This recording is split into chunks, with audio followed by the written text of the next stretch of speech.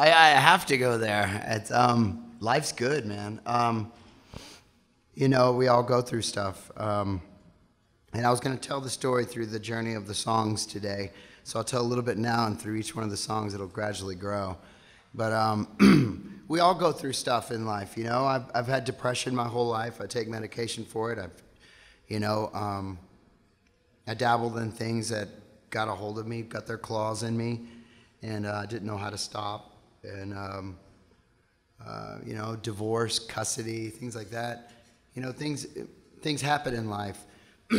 At times I didn't treat it right or heal in the right way, and but I always had music to express myself and where I might have been at that certain time.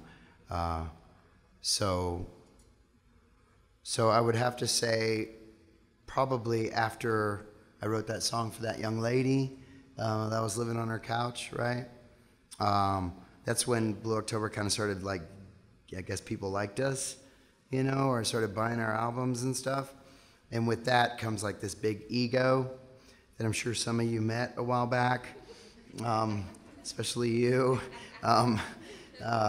And, you know, I look back at it now, and I believe everything happens for a reason, but, you know, I treated people like dirt, and just thought, you know, that I was just the bomb. And, but, you know, it's funny because the song Calling You that I wrote for, her name was Mamie. The song Calling You that I wrote for, you know, when we started getting big, I just like broke her heart. And I was like, peace, I don't need you, I'm Justin Furstenfeld. Bleh. You know? So it was funny because the next single that we put out was an apology letter to her.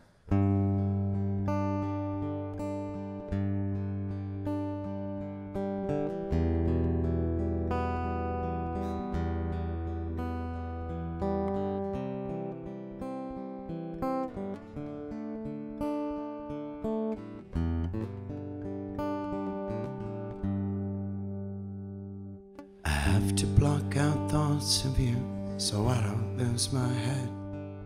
They're crawling like a cockroach, leaving babies in my bed, dropping little reels of tape to remind me that I'm alone, playing movies in my head that make a porno feel like home.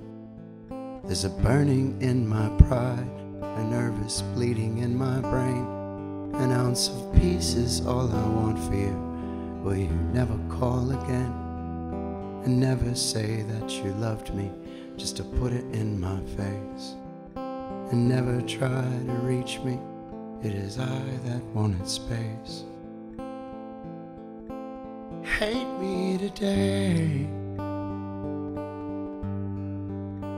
hate me tomorrow, hate me so you can finally see what's good for you. And I'm sober now for 3 whole months. It's one accomplishment that you helped me with. The one thing that always tore us apart is the one thing I won't touch again. In my sick way I want to thank you for holding my head up late at night while I was busy waging wars on myself. You were trying to stop the fight. You never doubted my warped opinions on things like suicide or hate. You made me compliment myself when it was way too hard to take.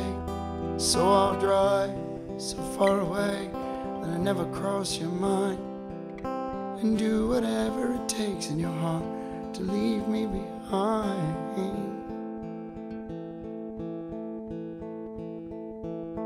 Hate me today, hate me tomorrow, hate me for all the things I didn't do for you. Hate me in a way,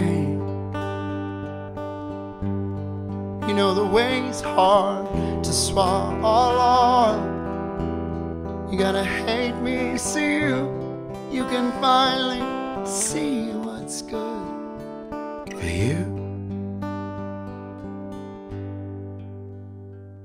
And with a sad heart I say bye to you and wave. I'm kicking shadows on the street for every mistake that I made. And like a baby boy I never knew how to be a man, till I saw your blue eyes cry and I held your face in my hand. And then I fell down yelling, make it go away. Could you please bring back her smile, make it shine like it used to be. And that's when she whispered, she said, how can you do this to me? And I said, hate me today, hate me tomorrow, hate me for all the things I didn't do for you. Hate me anyway. You know the way's hard to swallow. Hate me so you can finally, you can see what's good for you. And that's when I looked at her and I said, now it's all for you. I said, I swear from here on out, this is all for you. I said, this is all for you.